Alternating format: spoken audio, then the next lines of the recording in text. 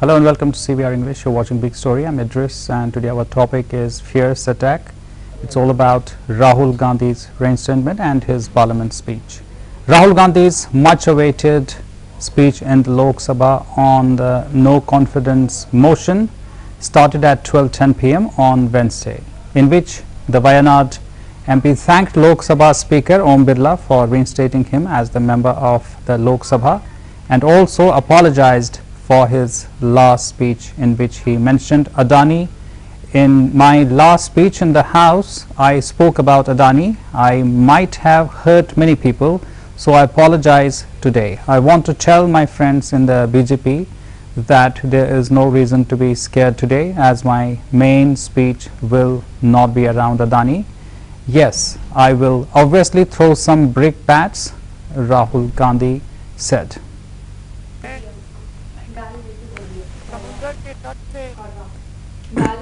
कश्मीर की बर्फीली पहाड़ी तक चला, नहीं लद्दाख को मैंने नहीं छोड़ा। यात्रा अभी खत्म नहीं हुई है, यात्रा जारी है और जरूर लद्दाख आएंगे, घबराइए मत। बहुत सारे लोगों ने मुझसे पूछा यात्रा के दौरान, यात्रा के बाद कि राहुल तुम क्यों चल रहे हो, क्या तुम्हारा लक्ष्य क्या है,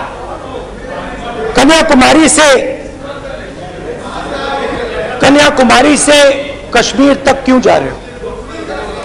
और जब वो मुझसे पूछते थे, शुरुआत में मेरे मुंह से जवाब नहीं निकलता।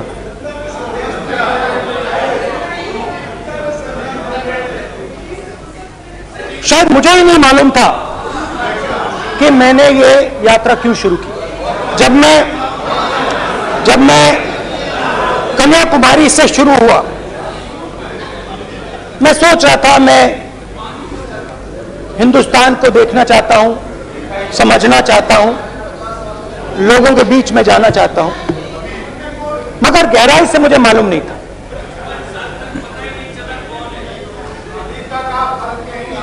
थोड़ी देर में मुझे बात समझ आने लगी।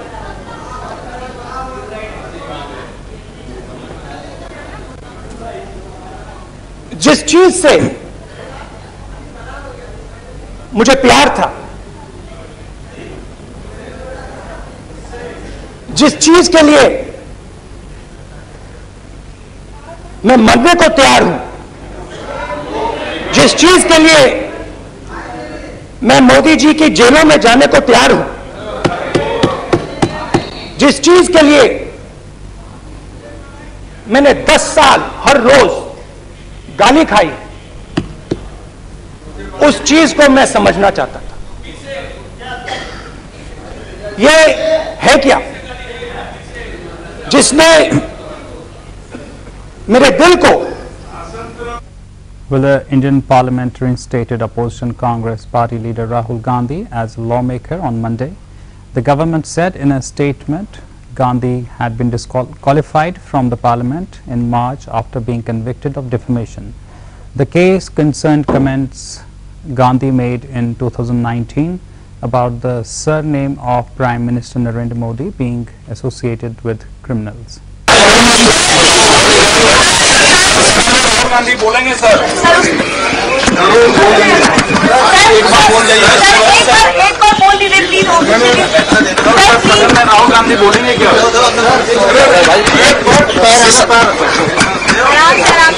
बोलेंगे सदन में राहुल गांधी।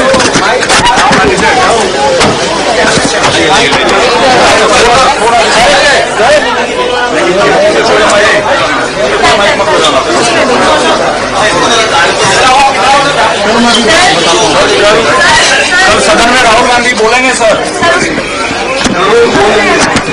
एक बार बोल जाइए, एक बार बोल दीजिए प्लीज। कल सदन में राहुल गांधी बोलेंगे क्या?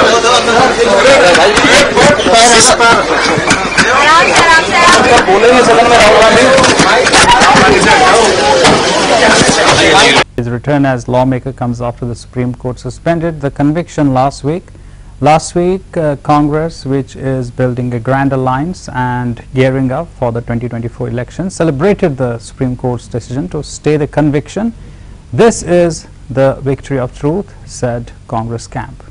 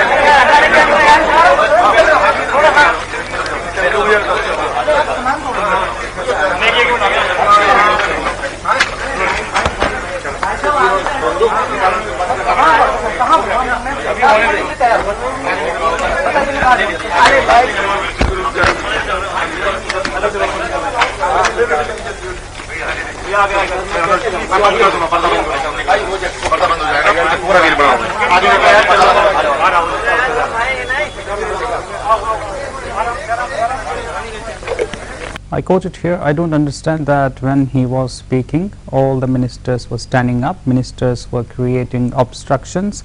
He made an affectionate gesture. What problem do you have with it? You are habitual of so much hatred that you fail to understand any gesture of love, of affection, added Shiv Sena UBT leader Priyanka Chaturvedi.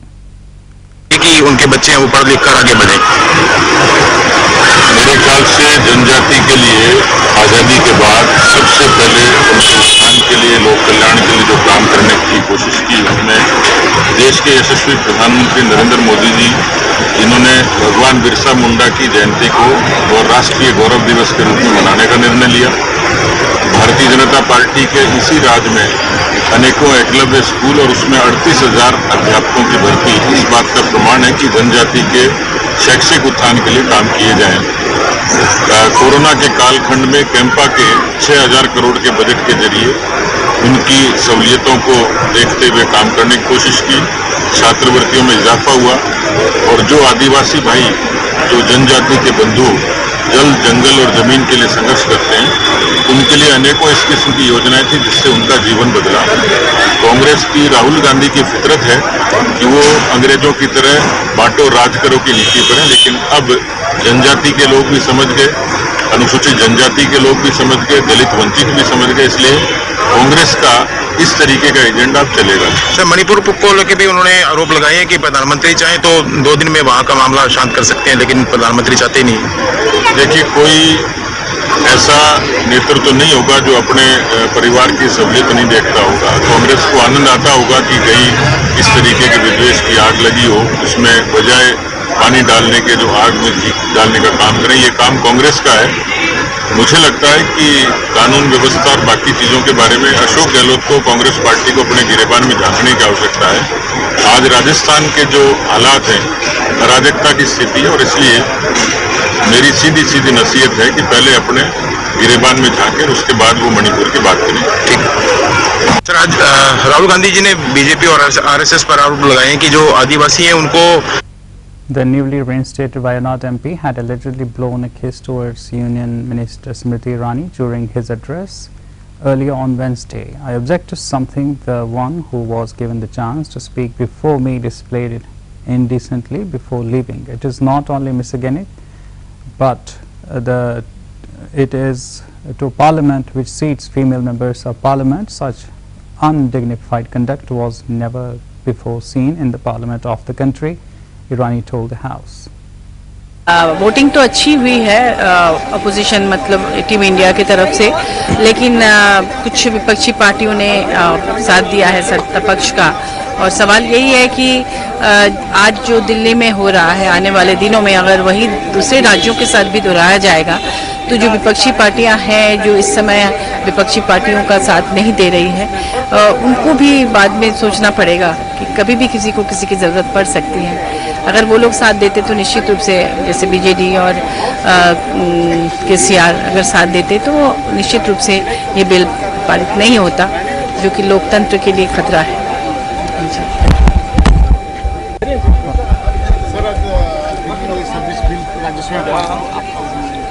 देखिए, पूरी सरकार ने पूरे हथकंडे किए और सब कह रहे थे कि हमारा अलायंस जो इंडिया है वो इंडिया एक नहीं रहेगा। मुझे खुशी है कि 102 सेंचुरी पार करके इंडिया ने, हमारा यूनिटी इंटैक्ट रहा।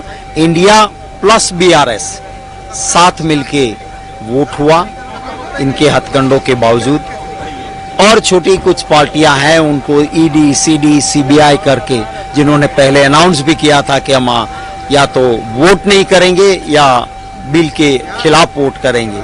उनकी मजबूरियां होगी, पर हमारा जो यूनिटी है वो मजबूती से रहा, इस बात की खुशी है।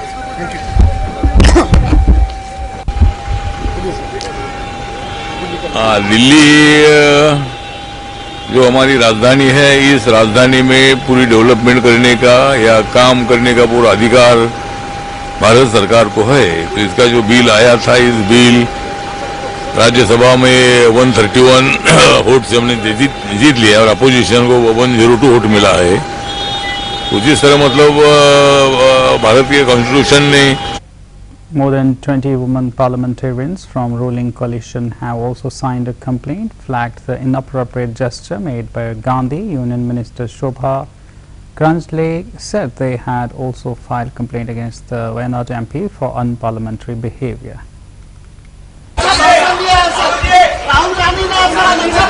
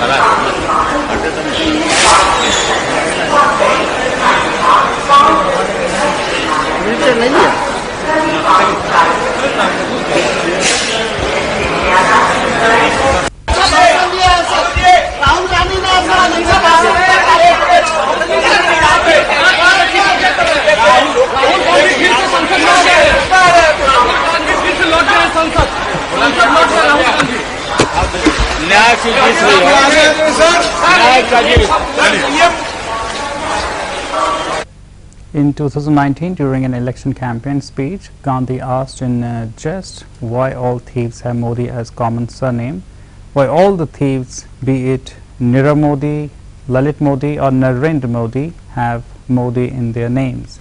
He added in the speech, naming 3 unrelated people with the same last name: a fugitive diamond tycoon, a cricket executive barred from Indian Premier League, and lastly, Indian Prime Minister.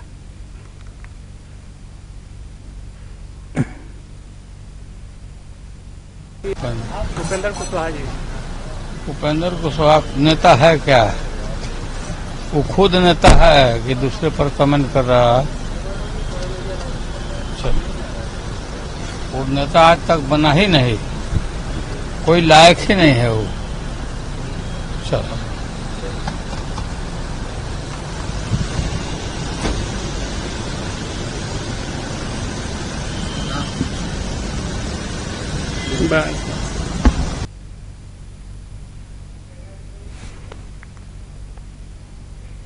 Well, the statement irked members of BJP who framed documents as slur against Modi and those with the surname.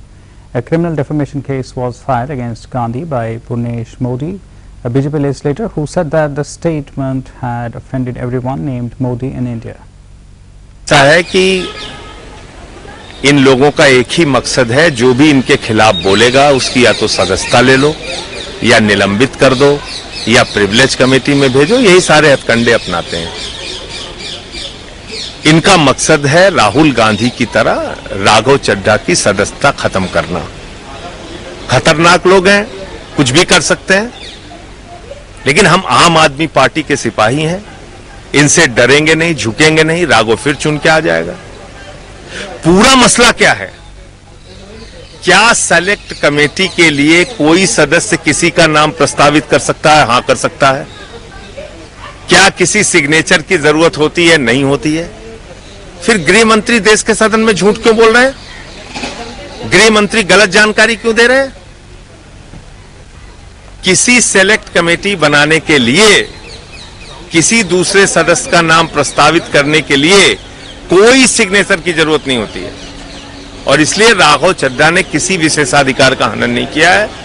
और अगर मनगढ़ंत तरीके से कुछ करेंगे तो फिर वो चुन के आ जाएंगे। इसमें हम लोगों ने डरना झुकना कभी सीखा नहीं।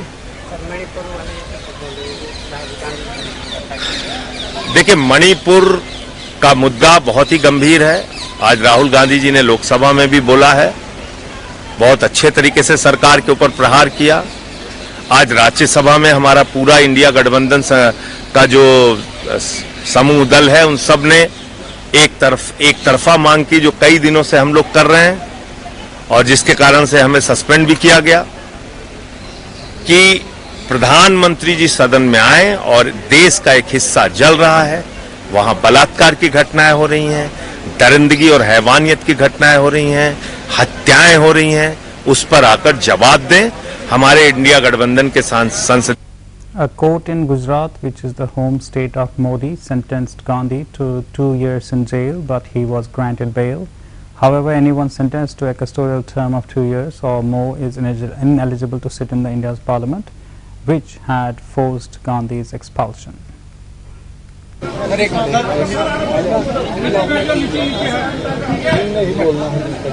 रणनीतिक बैठक आप लोगों ने अंदर की है, क्या मकसद था, क्या एजेंडा? आज की मीटिंग के मकसद जो था, एजेंडा था, वो अगले आने वाले दिनों में पार्लियामेंट चुनाव को नजर में रखते हुए पार्टी की पूर्व तैयारी की चर्चा के लिए आयोजित किया गया था। खड़गे साहब ने और राहुल जी ने यह आयोजित किया था। हरियाणा प्रदेश के सीनियर सभी लीडर, और नॉट ओनली सीनियर लीडर, जिसको हम 36 बिरादरी कहते हैं, सभी सेक्शन से, सभी ग्रुप से, not in the terms of the political groups, मगर सभी जो है समाज से, वो लोग उपस्थित थे। और जो एक बड़े सब लोगों ने महत्वपूर्ण सुझाव भी दिए, और राहुल जी ने भी मार्गदर्शन दिया, खड़गे साहब ने भी मार्गदर्शन किया। मगर सभी लोगों का एक निर्धार रहा कि पार्टी अगले लोकसभा चुनाव में पूरी तरह से भारतीय जनता पार्टी को उखाड़ फेंक देगी। संगठन को लेकर कोई चर्चा हुई हो सर? संगठन किस तरह से बनेगा, आगे का रोड मैप? संगठन जो है उसकी ये हुई है, सब मेरिट पे बनेंगे। जिस पद के काबिल है उसको बनाया जाएगा, किसी की सिफारिश नहीं, जो मेरिट पे रिजर्व करता है उसको बनाएगा। और साथ में मैं वो भी ऐड करूंगा कि वो पूरी तरह समाविष्ट रूप से होगी। सभी जो है समाजों का भी प्रतिनिधित्व होगा। हमारे उदयपुर रिजोल्यूशन जो था, जिसमें युवा महिलाओं को भी प्रतिनिधित्व देने की बात है, सभी समाज को प्रतिनिधित्व देने की बात है, उसको एंश्योर करते हुए उसका गठन किया जाएगा। लिस्ट कब तक आ जाएगी? मैंने आपसे पहले भी वादा किया, प्रयास है कि 30 अगस्त तक दे दें। ये बीच में फ्लड की वजह से और हमारी ये मीटिंग की वजह से एक दो बार जो है हमारे 1-to-1 हियरिंग का भी जो प्रोग्राम था उसको post. Gandhi argued that there is no community that goes by name of Modi, so he cannot be accused of defaming the group as a whole. He also said that those with the last name of Modi fall into different communities.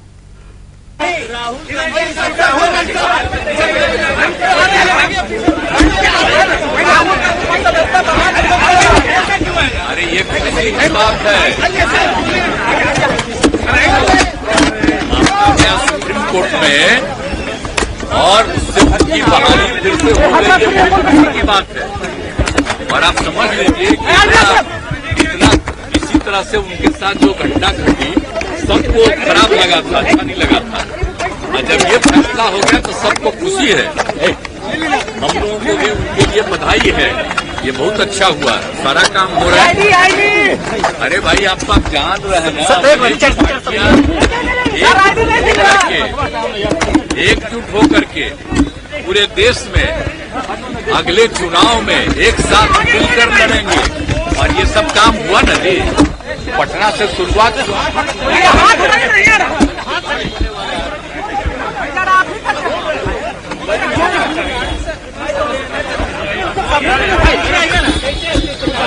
कैसे करता है लोग, करने नहीं देता है लोग, करने नहीं देता, गर्दन पकड़ के खींच रहा था, लेकिन आपका सिक्योरिटी वाला प्रेम आया हुआ, छोड़ दीजिए सर, छोड़ दीजिए, चल जाइए।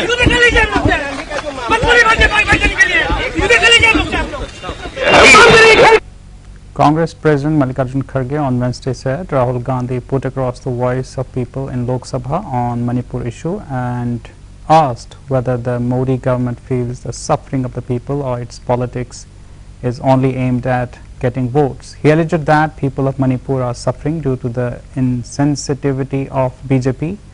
Rahul Gandhi put across the voice of India in Lok Sabha today. नहीं, लद्दाख को मैंने नहीं छोड़ा, यात्रा अभी खत्म नहीं हुई, यात्रा जारी है और जरूर लद्दाख आएंगे, घबराइए मत। बहुत सारे लोगों ने मुझसे पूछा यात्रा के दौरान, यात्रा के बाद कि राहुल तुम क्यों चल रहे हो, क्या तुम्हारा लक्ष्य क्या है, कन्याकुमारी से कश्मीर तक क्यों जा रहे हो। और जब वो मुझसे पूछते थे, शुरुआत में मेरे मुंह से जवाब नहीं निकलता।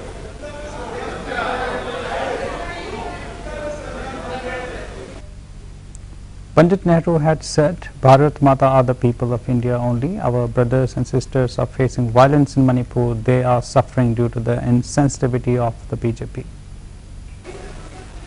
शायद मुझे ही नहीं मालूम था कि मैंने ये यात्रा क्यों शुरू की। जब मैं कन्याकुमारी से शुरू हुआ, मैं सोच रहा था मैं हिंदुस्तान को देखना चाहता हूं, समझना चाहता हूं, लोगों के बीच में जाना चाहता हूं, मगर गहराई से मुझे मालूम नहीं था।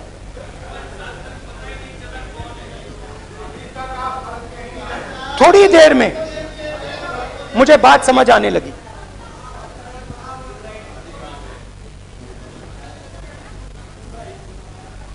जिस चीज से मुझे प्यार था, जिस चीज के Modi's ministers are talking here and there, but they are not telling how the violence happened, why it was allowed to spread, why the Prime Minister did not appeal for peace, why he did not go there and ask people about their sorrows and pains. Kharge posted on X, formerly known as Twitter, in Hindi.